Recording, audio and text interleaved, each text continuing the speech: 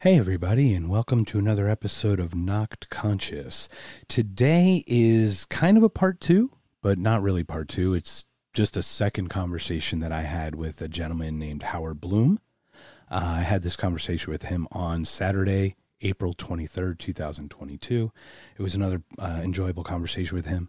It wasn't as long as the last one, but it had a lot of cool, neat things that I don't think get discussed too often. So I think it's a little different than some of the other conversations that we have. So here's Howard in all his glory. Enjoy. We have each perfect. other. Excellent. Okay, get the angle right. And who is that? Bob Marley above It you? is. And off to my right here is Billy Joel down there. Amazing. So, Two yeah. of my clients. And who's Exactly. the third? Yeah, that's John Travolta. That's John Travolta. Yeah, amazing. So those two paintings are Stephen Holland. Right. He's a famous sports artist. He paints a lot of Right. sports artists. I have a Muhammad Ali of his, and I had an interview with him. I love that conversation. He's a great guy. And then the one behind me is the Fishwick, Stephen Fishwick, who did the Bob Marley. So right. Well, yeah. the Bob Marley is just a terrific piece of work. It's beautiful. It's a little harder to see it, but I'll take pictures. Right. I'll send them to you so you can, take a terrific. look at them. But I wanted to share those with you because we didn't have video last time. Right. And I know you had them as clients. So exactly. So I had a list of things from the last conversation. So thank you again for joining me. I am so grateful because everything you talk about makes me ask about 42 other things. So that's wonderful. Horrible branch of curiosity that I have. Right. That's we call that in my territory of the woods omnology, a discipline for the omnivorously curious. Beautiful. For the promiscuously curious. I'll take anything with an omni in front of it. So so if we were talking about I guess we were kind of talking about the stories that were made up just in general, right? About artists and whatnot, just to sell papers. Obviously, we're talking in the vein of Michael Jackson because that seemed to be the biggest one. Do you mind expounding a little bit about that experience? And well, when I first came to New York City in 1964, I had been reading as my gospel publication, The Village Voice, because the villages where the beatniks were, and the beatniks were a community that I could relate to when I was a kid growing up in Buffalo, New York. I couldn't relate to anybody in my own hometown. And during my first year in New York City, I met a woman who was willing to sleep with me, which, doesn't happen that often in your life, and at least not if you're me. I resemble that remark, sir. Be careful. Right. And I started living in her apartment with her, and it was an apartment on the Lower East Side. The Lower East Side was the most dangerous slum in New York City. Somebody on her block was shot every single week. So I moved in with her, and after about 5 or 6 months, she started pressuring me to marry her because she said that the building was it was a Puerto Rican neighborhood, was filled with Catholics, and they looked down on her, she felt, every time she walked out of the door for living with a man in sin. Right. And she gave me a date. If I hadn't married her by such and such a date, I was going to have to move out. So I was not interested in getting married. I never wanted to get married in my life. And so I started apartment hunting. And one of the buildings I visited, which had vacant apartments, was just a block away on 8th Street. And it was the most unusual building. The rent that my girlfriend was paying was $23 a month. So when we split it between the two of us, it was $11.50 a month, if you can imagine that. I absolutely cannot imagine that even the least bit. Well, so this other building had rents of $40 a month, which was more in line with the tradition at that point for that neighborhood. At the time, yeah, for sure. But the remarkable thing was that every single apartment in the building, with the exception of one, had been renovated. And renovated beautifully. How the landlord got the money to renovate with rents of $40 a month is utterly beyond me. But the super, who was very proud of the renovation, taking me around, was upset about the one apartment they hadn't been able to renovate. And it had Puerto Rican tenants, and it had 7 people living in an apartment that he felt was appropriate for 4 people. And it had newspapers and flammable stuff all over the place.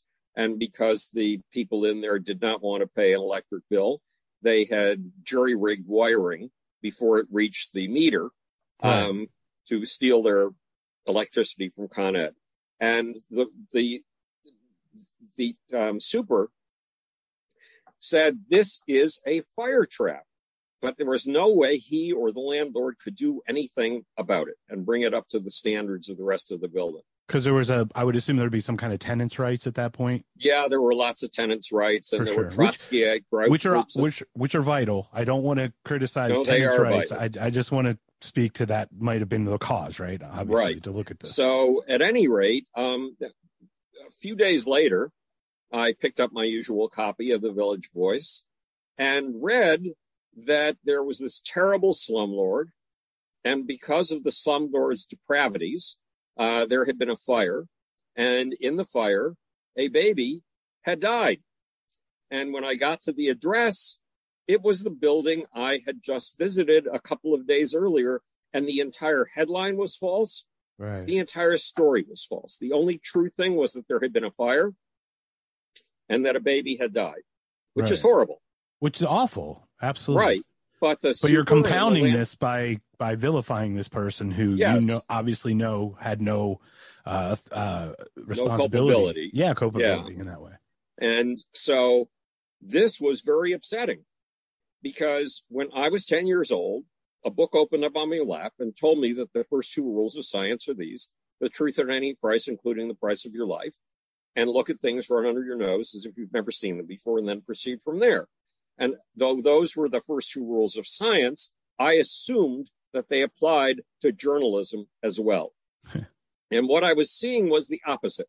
It was the journalist bringing a preconceived idea and not seeing the facts and not looking at the things right under his nose and not doing any research, not going out and interviewing anybody at all, but simply regurgitating a preconceived point of view, which in the case of this particular story, I knew to be utterly false. Right. And that was my introduction to what you could call fake news. Yeah. And then I became obsessed with it because I took journalism as seriously as I took my science. And you know that I would eventually become a journalist. Absolutely. So I started collecting false stories in the press. Of course, in those days, it was all what we call now mainstream media. And the mainstream media, my media, was corrupted in certain instances. And that was tremendously upsetting. Then in 2016, something very strange happened to the fabric of truth. A man came along who told an average of 12 lies a day, and who used this term fake media, fake press, to impugn the mainstream media. Well, I knew that approximately 0.5% of stories in the mainstream media were false. That's what I had learned in my crusade for truth in journalism. But I also knew that 99.5% of what this man said was utterly, completely false. And he was trying to, first of all, the term fake news had been picked up from the Nazis. It turned out that this guy, who is famous for not reading, he can't even read the daily intelligence reports on the security status of the United States. It turned out that there are 2 books that he reads. A friend of mine is close to his first wife. And his first wife says that he keeps 2 books by his bedside table. And those 2 books are Mein Kampf by Adolf Hitler and a compilation of Adolf Hitler's speeches called something like How I Will Conquer the World. And every night before he goes to sleep, this man who was now in the White House of the United States reads excerpts from these 2 books. And one thing that Hitler and his team invented was the concept of the Luden press. the lying press. In other words, yep, the fake news. Yeah, I speak German actually, so I know Right. I know a little Yiddish. I know a lot of German. So Right. So Lügen means lying. Yes. Right. Exactly. So this was a concept that Hitler used to discredit the mainstream media of Germany. And what's the difference between the mainstream media and what Hitler put out, or what Donald Trump puts out? State media propagandized and whatnot, right? Or what Putin puts out, right? But I will say, recently, I don't even call it mainstream anymore. I call it corporate media, because I believe that they're beholden now to corporations and the sponsors. So now I'm finding things are grayed more from an outside perspective like that than from the state. Well, that could be, but I haven't had a chance to research it. Yeah. And until I have a chance to research it, I won't believe it's true. I would love to do that, because I mean, we see stories that were suppressed as well. And I am a center right person. I'm a moderate conservative, more because of my background. Right. I'm conservative fiscally, but I am all about being you. I want everyone to be free and in love with each other. I do not care who loves whom.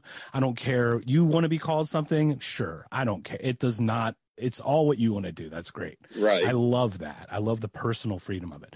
That said, I'm not that guy's backer. I am not a Trump guy. I am not a backer of this gentleman.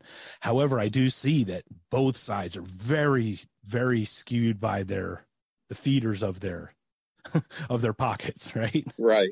Well, one of the things, I invented something when I was in the music industry that I called perceptual engineering. One principle of that was that good information drives out bad. It was a variation on Gresham's law in economics. And I had gotten Gresham's law wrong. Gresham's law is actually bad money drives out good. But in my experience, if you dug deep enough, and if you found the truth, and if you told that truth over and over and over again, people don't register that they've seen something until they've seen it for the 15th time. So you have to repeat it over and over and over again. And I recognized at the time that the principles of perceptual engineering could be used for good or for evil, just like a hammer can be used to build a house or a hammer can be used to kill. I would say that those would be talking points. If we were going to go in a political way, right? You just say that same three-word phrase over and over again: prudent price hike, or Bidenflation, right? Like you got both sides, right? So you just keep saying that, and that's how it gets ingrained 15 times. Boom, boom, boom. It makes a lot of sense. You can be programmed very easily. What we're seeing right now, we're seeing what Donald Trump tried to achieve, which is putting us in perceptual blindfolds in which we would only see his lies as truth. We can see how that works out in a country called Russia. Because Vladimir Putin has destroyed all of the independent press. When he put out a law saying that for saying anything disrespectful to the army, which means anything disrespectful to Putin's point of view, you can be jailed for 15 years. When he did that, the few remaining independent press outlets shut down. And the result is the only thing that the Russian people sees is the news as filtered through Putin's imagination. Yeah, I saw something. I listened to something that had they were putting on a radio station that was some other radio station, but it was only broadcasting the state news. Right. So they've got control of the airwaves. Much information that's not like a VPN, right? Some people do have a little bit of limited access outside, but for the most part, it's pretty controlled. Yes. So the people of Russia, because this has been repeated 15 times, believe that Ukraine doesn't really exist, that it's really Little Russia or New Russia, that it's a part of Russia. Or Old Russia, actually, its origins, right? And they believe that the Ukrainian people want to be liberated. Liberated from who? Well, they believe that the Ukrainian state, is run by Nazis. And if you read very carefully through the Russian literature to find out what the definition of a Nazi is, it's real simple. A Nazi is anybody who disagrees with Vladimir Putin. It is anybody who is attracted to the West. That's it. And an essay came out a few weeks ago in RIA Novosti, which is a Russian wire service that said, in essence, the Ukraine has demonstrated that it is majority Nazi. How has it demonstrated that? By voting a Nazi regime, Vladimir Zelensky, who happens to be Jewish, so can't possibly be a Nazi, into power. And these people, these pro-Westerners, cannot be re-educated. They cannot be redeemed. They must be destroyed. So this article says the majority of the Ukrainian people must be killed. And the few remaining have been so radically misshapen mentally by the Nazi regime that it will take a full generation of re-education to bring them back to the truth. And what is the truth? Anything Vladimir Putin wants you to believe is the truth. So according to the Putin people, NATO put together, America is Russia's greatest enemy. And America runs NATO. And NATO had set up the Ukraine as a launch platform to launch a full-scale attack against Mother Russia. People believe this. Well, when you're not told anything else, you're told whatever you're fed. Right. So this is perceptual engineering used for evil, right? Not for good. And what Putin has set his people up to believe is that the extermination of the Ukrainian people is a moral and ethical necessity. So this is what it means to take control of the media using the stick of the concept of the Luden press, of the lying press, of the fake media, the fake news. So this is one of my problems with media as a whole, because I love documentaries. Right. But my favorite documentaries are pretty drab. They just state what's going on, and I end up coming to a conclusion on my own. It's not painted with a, is this the end kind of thing. Right. Let's use Inconvenient Truth, because I know you spoke with Joe Rogan in 2018 about climate. Right. And Inconvenient Truth, just like another side, like I guess Dinesh D'Souza's like 2016, it asks the question like, is this whatever? But it knows the answer. I mean, it already has the answer before it even starts asking the question. Right. That's not what a documentary is. That's an op-ed in my opinion. Right. So spinning off of that, 2018, it's 2022. Climate. What are you seeing about climate? Have you had any different ideas since that time? Yeah, I've had a very different idea, and I finished the first manuscript of my eighth book. It's called The Case of the Sexual Cosmos. Everything you know about nature is wrong. Okay. It says this planet is the mother of all climate catastrophes. For one thing, we're in a solar system that every 235 million years does a complete turn around the center of the galaxy. And that voyage, that 235 million year voyage, has terrors that would freeze the blood of Frodo the Hobbit. Oh, yeah. We go through the spiral arms of galaxies. We go through massive floods of cosmic rays. We go through massive floods of cosmic dust. And every single one of those things alters the climate dramatically. Meantime, we have something called the Milankovitch cycle, which is a result of our tilt in going around the sun. Yeah, it's the precession of the Earth because it's on an axis. Right. Yeah, and so that's about every 14,000 something. Every 22,000. That's what it is. 42,000 and 100,000, and then there's another odd number in there, 239,000 or something. And the zodiacs change. I mean, it's what we see in the sky changes by the precession as well. But most important, the climate changes dramatically. Correct. Plus, the sun does not give out an even amount of energy. No, the sun, in a constant way. Has, it's not an oven set at 450.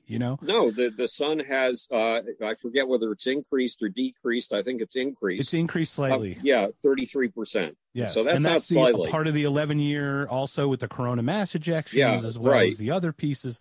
We live in a pretty violent. I mean, we're here is pretty shocking. And one other thing, when life took root on this planet for 3 hours every day, that is for a full day, life was exposed to this absolutely destructive stuff called radiation.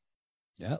So the ozone was able to, till 302s, made 203s. We didn't have, no, that's what I'm saying. It took a while to build that. Yeah, to build the ozone. Quite a while. Correct, right. And absolutely. Then for another 3 hours, life went through something equally toxic, darkness. The length of a full day was 6 hours in those days. So, and the climate went up and down approximately 88 degrees every 3 hours. Up 88 degrees, then down 88 degrees. Meanwhile, because the planet was tilted on its axis, it went through 4 violent climate changes every year. Today we call those summer, winter, fall, and spring.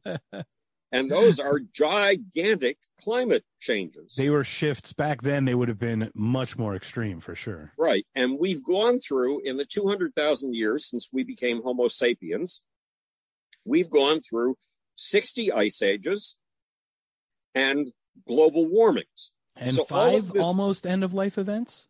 5? Is it 5? No, but there were back 500 million years ago. There were 2 incidents of what's called snowball Earth, in which the ice on the face of the Earth was so thick, even at the equator, that it was over a half a mile thick. Wow. And life survived this.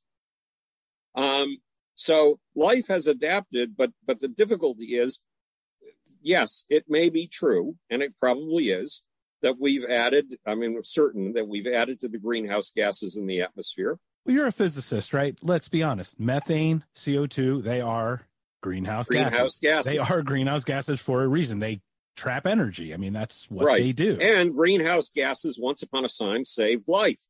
Yeah. What got us out of those snowball Earths were greenhouse gases. So those are essential.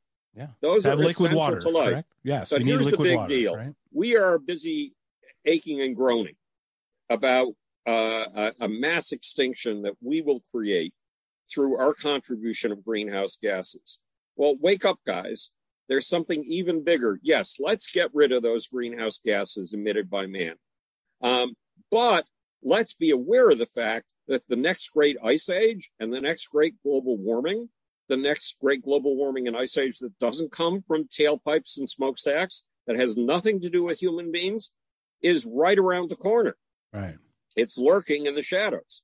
And we need to protect both against man-made greenhouse gases, though we have to recognize that greenhouse gases are essential to the preservation of life. We have to be preparing for the next giant ice age, the next giant climate change that has nothing to do with us. Right. And so in the book, I am advocating climate stabilization technologies. So what are climate stabilization technologies? We've been dealing with climate stabilization technologies since approximately 3 million years ago, when we invented the stone hammer and killed the first animals and took their coats off and put them on ourselves. That's a climate stabilization technology. Right. Look, every other animal we know is built for something called thermal regulation. Right. We're built for adaptation. We're built for technological adaptation. For certain. Right. So we are born naked and without thermal regulatory equipment of the kind, you can take your dog out in 100-degree temperature, and I don't care how much the owner says my dog is having a hard time. Dogs generally do not have a hard time in 100-degree temperature. When they meet each other, they still wag their tails and want to play. Right. And you can take your dog out when it's minus 100 degrees. And your doesn't bother your dog. But we don't have the thermoregulatory equipment to handle that. We are built to make our own climate regulation technologies, climate stabilization technologies. 17,000 years ago, we took mammoth ribs and mammoth tusks, and we put them together in a giant framework and covered them with mammoth hides, and built tents big enough for 7 families. That's a climate stabilization technology. Absolutely. When we invented the brick 10,000 years ago and built an entire garden complex of 3-room apartments using that brick, that was a climate stabilization technology. Now it's time to go big time. I and a lot of my colleagues in the space community, I run 4 different space groups. We are advocating harvesting solar power in space and transmitting it to Earth to Tesla solve all style, of our right? energy needs. What's that? Tesla style almost, right? Yes, almost Tesla style. Beaming it down. And we're advocating it because the resources of space, the energy of space, the wasted sunlight up there. Yeah, well, if you think about by the time it gets through the atmosphere, it is completely dissipated. Yeah, compressed. Right, exactly. It's almost like a nutritionless vegetable, right? Like right. It's been boiled. So we have access to, for all practical purposes, infinite energy up there. And we can eliminate the use of fossil fuels, eliminate most of the emission, the man-made emission of greenhouse gases. We can reach net zero using space solar power harvested in space and transmitted to Earth. Are you familiar with Michael Schellenberger by any chance? Yes. Running for governor? No, I wasn't aware of that. Oh, he's actually running for, yes. And he's the author, right? Yes, he's the author of that book, of the climate change book. Right, exactly. I'm sorry, I didn't mean to cut you off. It just popped into my head to ask you about that. Right. So the trick is that we can use space solar power to reach net zero. And we can do it using Elon Musk's starships, which are capable of carrying between 100 and 150 tons of stuff. They're pretty impressive vehicles, aren't they? Right, exactly. They're pretty impressive. Yeah, so I'm rooting for them with all my heart and soul. I am as well. I had 4 conversations with Elon 17 years ago when NASA said that he was a fruitcake and was never going to launch anything. And in fact, Elon had not even put a firecracker in a tin can yet. He hadn't launched the thing. That's a story. The first time I saw him, I saw him speaking. And he said, when I got out of college, I asked myself, what are the 3 things that are going to make the biggest difference to humanity in my lifetime? The 3 things that are going to change humanity the most. And the answers he came up with were cyberspace, the internet, alternative energy, and space. So he went into cyberspace, into the internet, and helped build PayPal. Yeah, and Starlink as well, right? Now, Starlink is much newer. Right, but I'm saying it's his idea, but I'm saying that's a result of his ultimate vision, right? But at that point, he went into PayPal. And when he sold his part of the company, he got approximately $1 billion. Now, PayPal is Peter Thiel, is that correct? Peter Thiel? It was Peter Thiel and Elon Eric Musk. Weinstein. Yes, yeah. And then Eric Weinstein's now with Thiel at the Capitol place. Yeah. I didn't know that. Well, he's at the Peter Thiel place, the new Peter Thiel place. Right. So, yeah, those were the guys.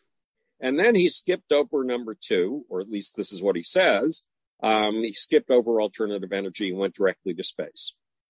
And since then, SpaceX, his company, has become the most reliable rocket company on the face of the earth. It's launched a new rocket every day.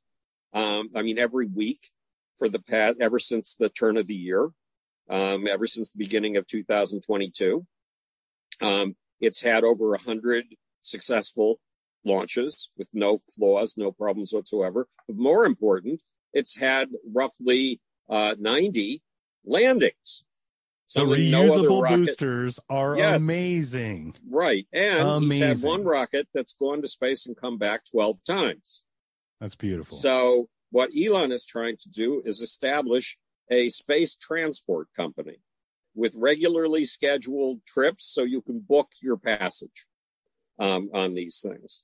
And right now, the Falcon 9 is the rocket on planet Earth right now. Yeah, it's the greatest right? reliability record.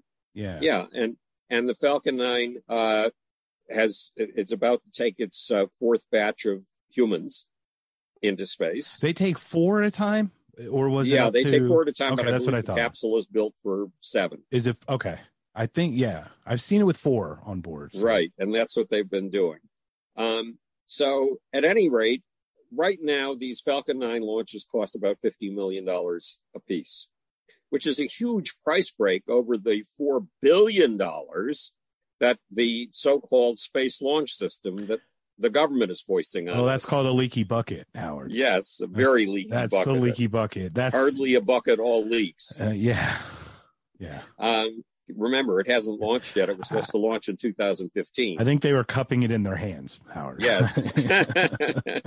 So, and the Starship will carry 100 passengers and 100 to 150 tons of cargo to orbit for $2 million. $2 million. 1/25 the price. Yeah. That's right. 4%. Oh my gosh. That's 96% reduction in cost. Right. That's unbelievable. And NASA's rocket, the Space Launch System, will, according to the Government Accounting Office, cost $4 billion for a launch. That is enough money for hundreds of Starship launches. That is enough money for a separate space program to go to each planet in the solar system. An entire space program. We're not talking about one rocket. We're talking about a dozen rockets to each of these places. Right, exactly. So that's amazing. Yeah, so Elon is changing the nature of the relationship between life and the cosmos single-handedly. Now, the reason I had 4 conversations with Elon is the minute I saw him give that speech about the 3 things that would change humanity the most, I apparently have an alarm that goes off in my gut when I meet a superstar. Howard, you shouldn't have. No, I'm just kidding. Yeah, I mean, that's what happened. That's what happened when I told Shaka Khan's Yeah, so manager. that's it. Tell me what happened. What was it? Well, I didn't know what it was. All I knew was I had to talk to this guy, and I knew something else. I knew that kids would be modeling their life on his 110 years from that, which is approximately 100 years from now. Which is about correct. Yeah, and why the figure of 110? Don't ask me. These things come to you. You don't conceive them. So you look at him. Does he have an aura? Does he have a ding, a glimmer? No aura, no nothing. In fact, is it your gut? It took me 15 years to figure out why I was bothering him on the phone. And I couldn't explain it to him because I didn't realize yet that I've spent most of my life working with potential and actual superstars. I've spent most of my life taking people who deserve to be superstars and giving them the iconic status that both they and their audiences deserve. Because when you validate an artist, when you make a new icon, you've just validated 100 million or more people. Right.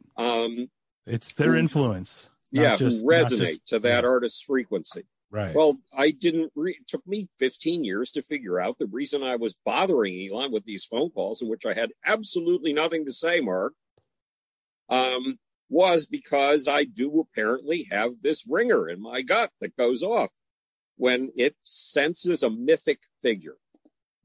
So tell me the conversations. Tell me about the conversations. They were nothing. I was wasting the man's fucking time because my articulate self has yet no idea of why I was calling him. As I said, it took 15 years of processing. And have you reached out since with a quick email? No, to say? I sent one email and I said, look, I've had a lifetime of helping potentially mythic figures become mythic figures. And I apparently have this alarm in my gut that goes off when I see a person who has that potential. And that alarm went off when I saw you. And so you are now becoming an iconic and a mythic figure. I sent that email about 3 or 4 years ago, just before Elon started hitting the headlines on a regular basis, when he was still a niche market commodity. So, and I never got an answer back to that because Elon at this point is overwhelmed. How can he possibly see his emails? I'd hate to see the read/unread portion of his emails. Oh, God. I just can't even imagine. It must be huge. So what are we on this planet for? Well, apparently I'm on this planet partially to help spot mythic figures. And when I have the capacity to help them become what they deserve to be, so their audience too can become what it deserves to be. Are you psychic? Do you no. Is it a psychic thing? What is it? What is it? The ding? I don't know. All I can tell you is it feels like it's in my gut, but who knows where the hell it is. Right. So I'd love to ask you about that because I'm a quantum guy. I'm a quantum mechanics guy. And I've had personal psychic experiences where I've had actual visions. Now, right. Well, I do too. And I wonder where they come from. Unless I've actually experienced them, I wouldn't think they were real. Right. But and in my case, they only occur to me very, very rarely. But when they occur, they're real as hell. And where they come from, I just imagine it's all the knowledge you've gained on the verbal level, all the knowledge you've gained on the visceral level, all the knowledge you've gained on the muscular level that suddenly comes together in a vision of what's about to be. One of my most vivid visions, in fact, the only one that's visual, because my visions don't usually have visual components, was with Michael Jackson. And I got a call at 4:00 in the afternoon saying, you've got to be out here, meaning LA, by 11 o'clock tonight. Michael is canceling his tour. You're the only one he will listen to. That's quite a statement.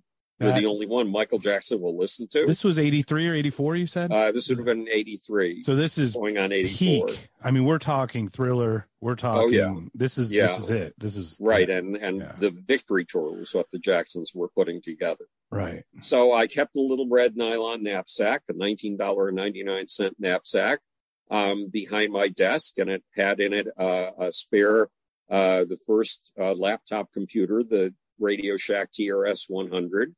And a spare shirt and a spare razor blade, because I used to get these calls on a fairly regular basis. I can imagine the clientele calling in a heightened state. Let's put it that way. With an emergency, yes. An emergency. So I flew out to LA and I picked up my rental car and I drove to the address I was given, and it turned out to be in the middle of a giant studio lot. And the giant studio lot at 11 o'clock tonight is a very spooky place, because there are these buildings that look like aircraft hangars, and they are totally empty. And that's everything, it's spooky. Everything is dark. Yeah. And there was one lit aircraft hangar, and I went into it, and the Jacksons were rehearsing on a 110-foot stage. And my task was to sit there through the rest of the rehearsal and meet with them after the rehearsal was over. Well, just to give you an idea of the size of a 110-foot stage, when ZZ Top took Texas culture to the road, it built a giant stage in the shape of the state of Texas, tilted at an angle so you could see that shape no matter where you were in the audience. Oh, very cool. And that stage was 75 feet wide. Huge. Right. The Jackson stage at 115 foot wide was 40% bigger. Right. I mean, it's a third of a football field, a quarter of a football, or, almost half a football field. Right. So they finished rehearsal, and we all headed out to a dressing trailer. I don't know whether you've ever seen a dressing trailer, but it's this big trailer. It's this big sort of truck or van, a mega van. Sure. That is set up as a dressing room. Yeah, absolutely. So it had a banquette of red plastic seats opposite the entrance, and another one to the left of the entrance, and another tiny little banquette of seats just big enough for 2 or 3 people at the very end. So Michael took the throne, the seat at the very end, and I took the seat immediately to his left. Who sat to his right? No, I was to his left. Yeah, who's? Do you remember who was? Oh, the brothers. Right? Okay, that would make sense. His brothers were all seated on the other seat. Well, always the king's hand to the right, isn't it? So you picked the correct seat in respect and courtesy and right. And because you don't want to come across as trying to be domineering. Correct. Especially if you're about to be domineering. You want to control from behind. Yes. Yes, exactly. I'm very aware.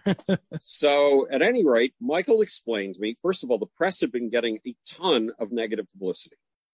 The press operates like a group of sheep.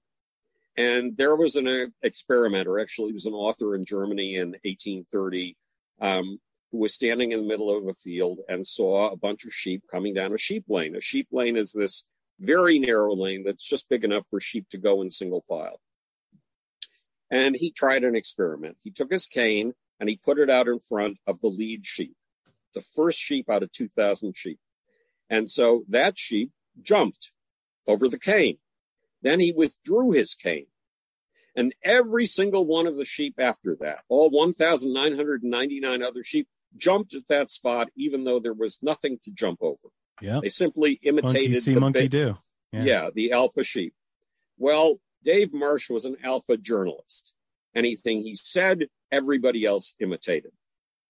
And he said, we, meaning what called itself in those days the rock crit elite, the tiny handful of rock journalists who made up the minds of the entire press corps around the United States and Europe.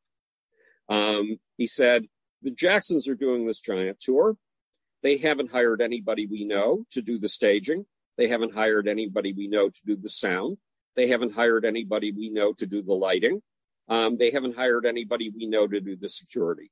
The result is going to be that the artists are going to be electrocuted on stage by their own microphones. Their stage is going to collapse. These 4-story high lighting towers are going to collapse on the head of the audience and kill innocent kids. And without proper security, there are going to be gangs running up and down the aisles with giant knives eviscerating people. So you dare not take your kids to this concert. Right. So basically, each concert was outsourced individually within the city that it was held. Is that? No, not at all. Okay. Let's share Michael's explanation. That's what I'm saying. Yeah. So please. So Michael finally explained to me why the press was open, or why the tour was open to such negative press. Okay. So that was the allegation, is what you're saying. Right. Okay. Right. I just want to be clear.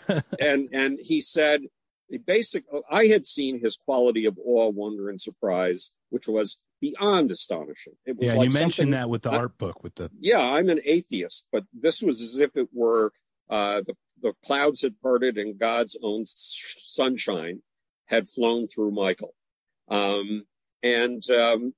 So Michael explained that he wants to give that quality of awe, wonder, and surprise to his kids.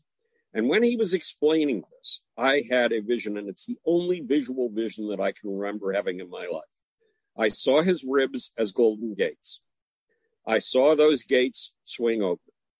I saw 10,000 kids in his chest, his kids. So where these visions come from, I mean, I had a vision without any visual elements when I told Shaka Khan's manager that if he let me pull her out of the group and put all of the attention on her, despite the fact that the group prided itself on its democracy, all the members were equals. If he covered my ass, I told him, I will give you a star. Now, where that came from, God alone knows, Mark. And then you told her something good. Yes, right.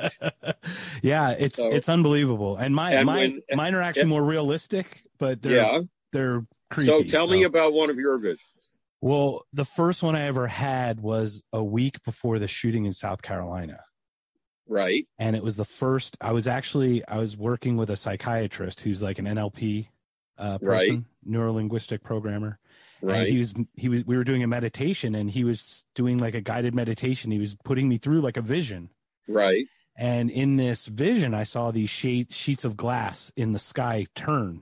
Right. Kind of like, remember looking through a store window during Christmas, like looking at all the TVs? Oh, yes. It's kind of looked like that, and right. On the screen was a black man behind a podium in a suit. Right. And he reaches out to his right to shake someone's hand. Right. And then he reaches to his left to shake someone's hand. And then I see a gunshot go off. Wow. And I looked up film footage of the pastor. It was Clement Pinckney. Right. And what's interesting is I didn't think anything of I was distraught when I came out of the vision. Right. And the guy told me, he goes, that either happened in a dimension or it will happen here. And once again, I'm open, but it's hard for me to, if I haven't experienced it, I'm pretty open-minded, but it's hard for me to really step into that world. And then a week later, he goes, I don't know if you know what happened. I'm like, yeah. And then he just explained everything. And there's a picture of him at the state legislature making a speech where he has this mannerism of shaking. He reaches his hand out to his left and his right, but it's like a way of speaking. Right. And I had never seen it before. And I saw him in the suit behind the podium, and it shook me. And I've had multiple of those types. Amazing. Not good. I mean, it's pretty scary. To me. So, and I'm lucky. I have, look, I go on the radio every Wednesday night at 1:06 a.m. Eastern time on 545 radio stations. Well, coast to coast. On coast to coast. Come on. I obviously, right? So I know you're open to this, and I'm open to it, but I'm trying to find an explanation. But I'm not trying to get at what you think I am, because what I try to do, they give me 3.5 minutes. And in 3.5 minutes, I have to give you an hour's worth of material. Wow. And my goal is to give you stuff you simply will not read or be exposed to anyplace else. And what usually happens is I go on and I talk about something that I say is happening or is about to happen. And 2 days later, press headlines all over the world come out with this thing that I've just said 2 or 3 days later. It's fairly astonishing. Yeah. So obviously some of us are tuned to these potential futures. Yeah, it is interesting. And I think it is it could be a quanta thing, or it could just be, to your point, we're blessed or burdened with that ability to process information to a level that is the butterfly effect, where you just is so out there that we don't even know how. Well, there's something even more. All life forms are tuned to working out the implications of the past in order to foresee the future. A bacteria has to wander looking for what we call a chemo variant, you're looking for the smell of food. Right. And you keep moving because there's an assumption within your very structure that says if you keep moving, you will run across one of these chemotactic variables. Which is necessary for its continuation and growth and survival. But you live in a colony of 7 trillion. So a 7 trillion are out there assuming that there's going to be an next chemotactic variable, because that's always what's happened in the past, and then assuming that they have to go up the gradient toward where it's the strongest. So they have to keep track of what they've just sensed in order to extrapolate what they are about to sense. Right. That's a basic of life. And if you have 7 trillion of them, they're exploring the landscape very thoroughly through this process. But the very existence of the colony as what you might call a perceptual web is based on the assumption that there will be a future. It will have characteristics of the past. If you can correctly derive the characteristics of that past, you can foresee the future. You know, it's vague and it's approximate, but no, you survive for 4 billion years. Right. On the basis of this basic assumption that you can somehow take the past and use it to predict the future. Well, I appreciate the delve, so thank you for, humoring me during that. Well, so you and I are foreseeing the future possibilities implicit in what we know of the past. And we're doing the same thing that bacterium is doing. Right. So I used to call it, when I started writing about notes about this, future projection. And all life forms are built as future projectors. So where the visions come from that are so absolutely distinct in you and me, and that actually go on the record in my case with these radio appearances, so that I can't, make up what I said the way that McCarthy is making up what he's saying right now. You mean any human, any politician with their mouth moving right now? Seems that's to be right. And this all takes us back to the roots of perception and the fact that if you exterminate all forms of media that are based on fact checking, and you turn all of the media to reiterate your fantasy, to repeat it over and over again, your fantasy becomes the reality for the entire Russian people in the case of Vladimir Putin, or the entire American people in the case of a guy who tried to pull off a Putin and so far has not succeeded, but has come very close, Donald Trump. And this makes you very frightened about the fragility of truth. Yeah, I'm finding it. I'm more concerned about the fragility of truth just because I've seen it exposed to an extent and the depth. So the trust has been more lost. Even if the facts are more correct than they've ever been, the trust has been absolutely dissipated. And I think I saw something. Where the United States of the free media in the world, we're like the 26th or 28th country that believe we're at like 20% trusting in the media, 28% or something. It's right. It's an all-time low. And we're up against a major dilemma right now. It's my opinion. And once again, this isn't fact by any means, but I feel like I see us always governing through the middle. So it goes extreme to extreme. So Watergate happened, and Woodward and Bernstein, all that made being a journalist like chic. And that gave journalists all the power because they exposed the lies of the state or the hiding of the state. Right. And then with that power, then the corruption came within that system as it grew in power.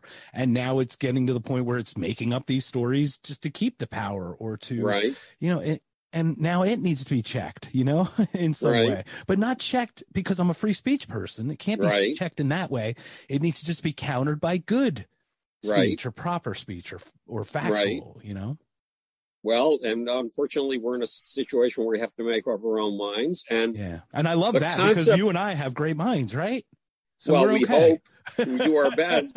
So the point is that the moral compass is being lost, because we are going from the assumption that when a politician opens his mouth and we discover that what he says is false, he's shamed. That's the case 6 years ago. That's not the case today. There's a different measuring rod for what's moral. And today, when a politician opens his mouth, he has to say the thing that's going to be most expedient, that's going to get him, allow him to progress in power the most. And there is no commitment to truth. And there is no shaming anyone, because Donald Trump has taken lies as a daily fact of life to be its new moral compass, its new moral framework. Of course, everybody assumes you're lying now.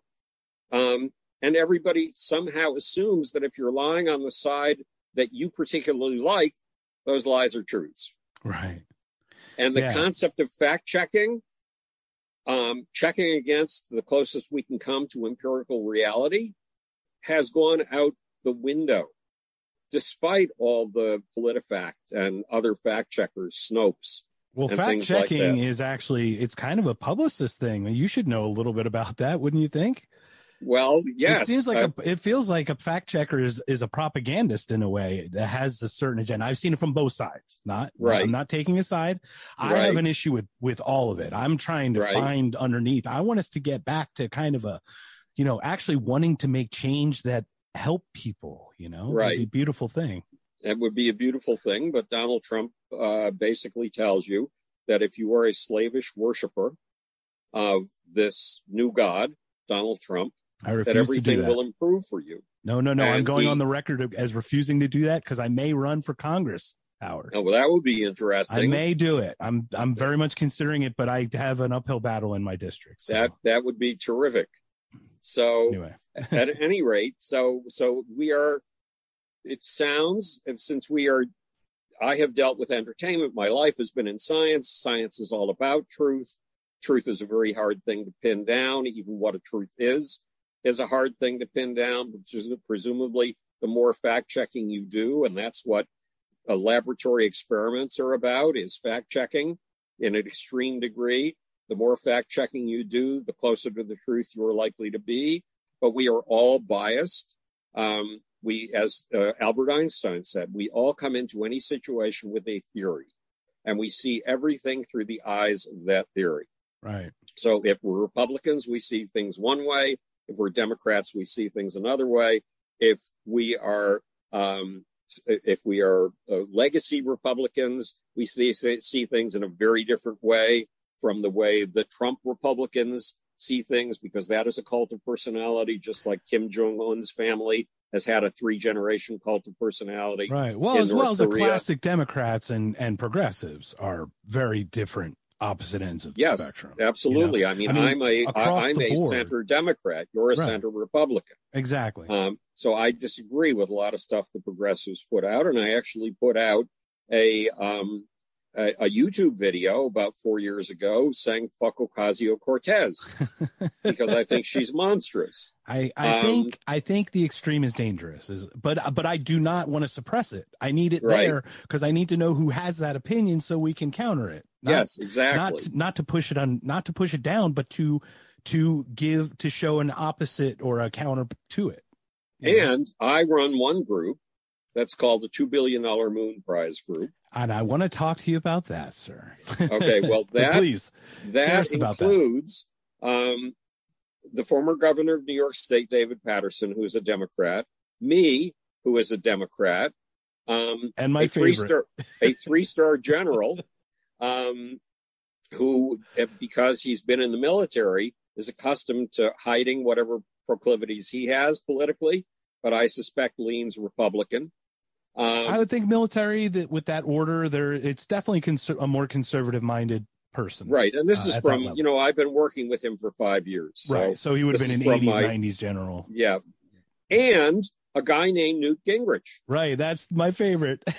And I could not see you and Newt Gingrich in a room together talking, at least politics. I certainly couldn't see it, but I could see you talking. It was very strange when I had to do that. I mean, I got an email one day from a colleague in the space community saying, we're meeting with Newt Gingrich on Friday. Would you like to come? Well, look, Mark, like you, I am trying to change the world. I'm trying to change the universe. I'm trying to change the situation of humanity for the better. And I know that I have about the same power over that as an ant has in a colony of 20 million ants. Right. I just want to nudge it, Yeah. Let me just nudge it in the right direction, So any contact I can have with levers of power can be useful in making this a better world. 100%. Yeah. So I said yes, even though I'm on a very strict sleep schedule because I was in bed for 15 years with a very serious illness. And this was going to take place at a time of day when I absolutely must be asleep. It didn't matter. And I said to the person inviting me, can I bring my friend, three-star General Steve Quast?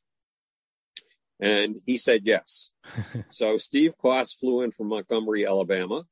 I took the train down from New York City, and I showed up at 9 o'clock in the morning, and we were ushered into a big conference room with a big conference table, big enough for about 15 to 20 people.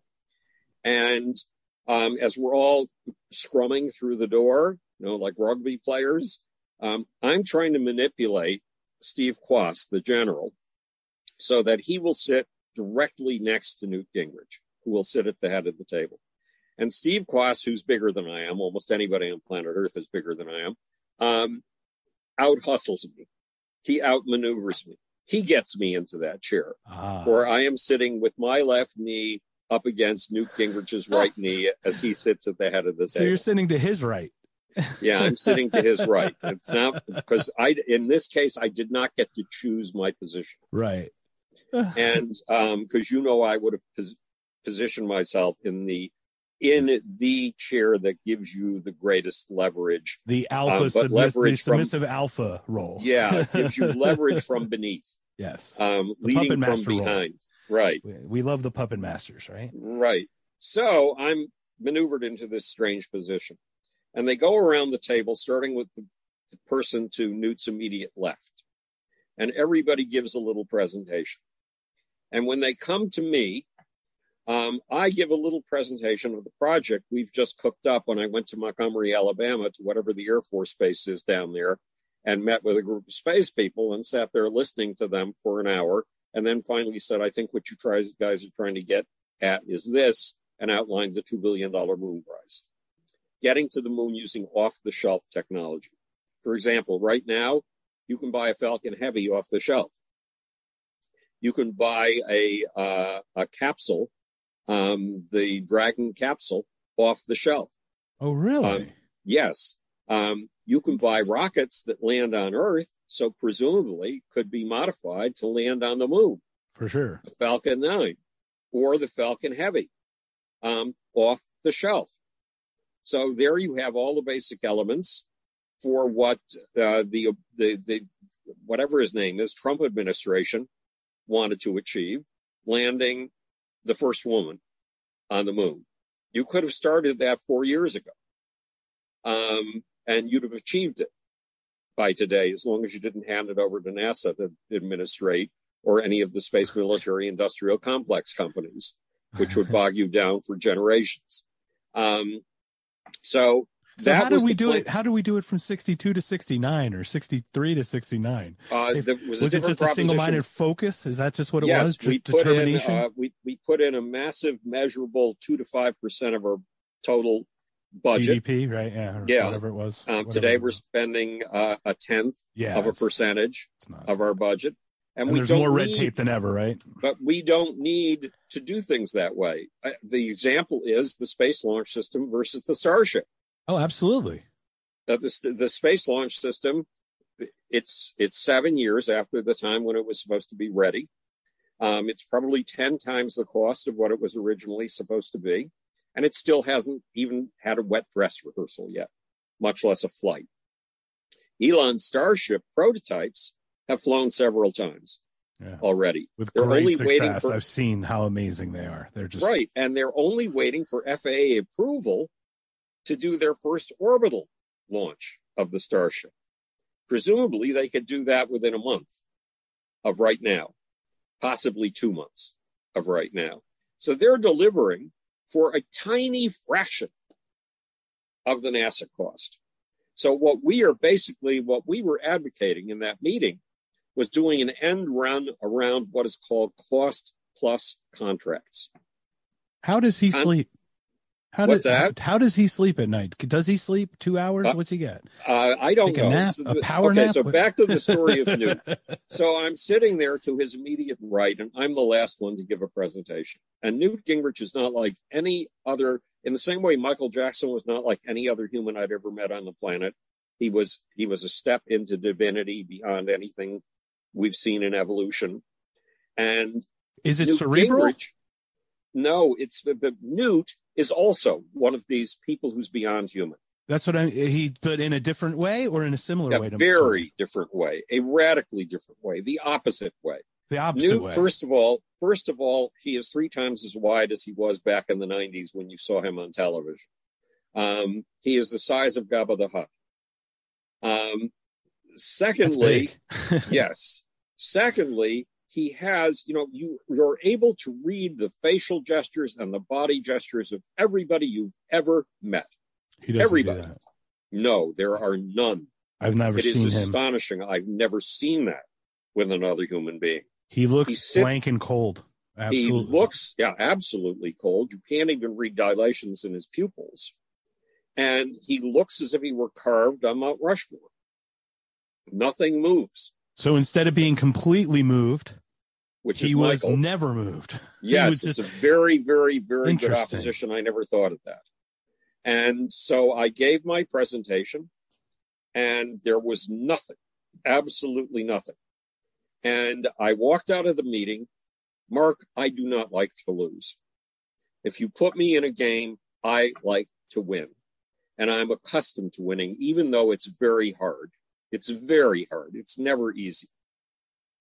But this time I felt I had failed. And I was humiliated. I humiliate very easily.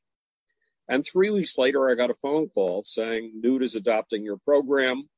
And within 3 weeks of that time, we were in Time, Newsweek, Fox News, MSNBC, just about everything that you can imagine. Right. With our $3 billion moon prize.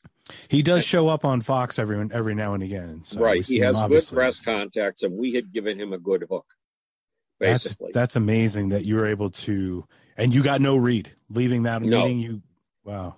And Robert Walker, who is the former head of the House Science Committee, has become somebody I deeply love. He's part of the $2 billion moon prize team.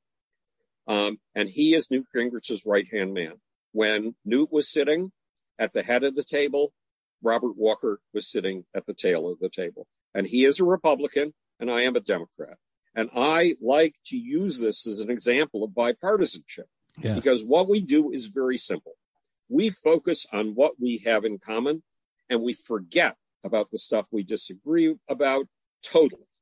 And just focus on achieving the goals of the thing we have in common. And there are certain needs we all have in common. Right. And they're clear. They're clear. Right. Because we easily find ourselves nodding when we hear it. Right. If I can do this, and I'm a historical flea, there are other people in a much better position than I am who could be doing this too. This kind of bipartisanship in which you try to achieve real goals. Yeah. So that's it. I think I should go to do my work. Absolutely. Well, thank you so much for your time again. I'm so grateful for that time, and good fortune and good luck with everything in your new book. Do you want to share? May you run for Congress? I may actually do it. I'm not certain, but it's U.S. Arizona District 7. If it would. Amazing. Well, I was just in Phoenix. How close was? We are. I'm in Phoenix. I live in Phoenix. Amazing. I went down to Phoenix on very short notice to have Passover with my family because it's been COVID and it's been 3 years since we've been able to have a family event. And I'm 78. And, any meeting could be my last, even though I intend to be around for another 20 years. When you're in Phoenix again, please feel free to text me. You have my number. Okay. I will absolutely open my house, or we'll meet for dinner or something. That would be very neat.